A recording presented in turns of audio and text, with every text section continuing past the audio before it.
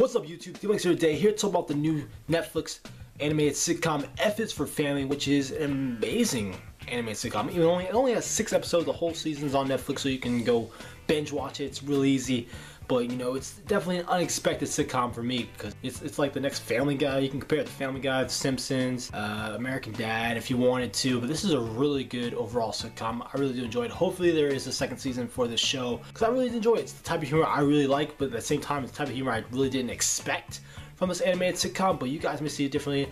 Let me know. Go check out F is for Family. It's got really good voice talent. Bill Burr, Laura Dern, Sam Rockwell, Justin Long is in this as well, which is really interesting.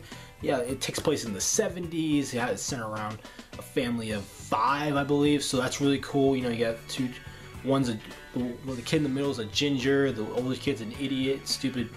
Yeah, he's pretty much stupid. The girl's just she's a dick. The girl is a freaking, she's an asshole. So crazy. I love these. I mean, I'm crazy. That's what a sitcom's all about. You know, you always have these troubling families in this average lifestyle, which is really cool. But yeah, if you haven't seen F is for Family, go check it out. You know, I will warn you guys, you will see ballsack. I know that's gonna be, that sounds weird, you're seeing ballsack in an animated cartoon, but that's actually the case. So I kind of spoil a big surprise for you guys, but the way everything is set up, it's hilarious. It really is. The characters in there, the situations they get into, it's fantastic, and it's a day-by-day type of thing, so you get to see how their life is throughout the week. To the opening theme to the show is Come Get Your Love, which is the song that Starlight danced to in the beginning of Guardians of the Galaxy, which is really nice. You know, this fits that 70s tone.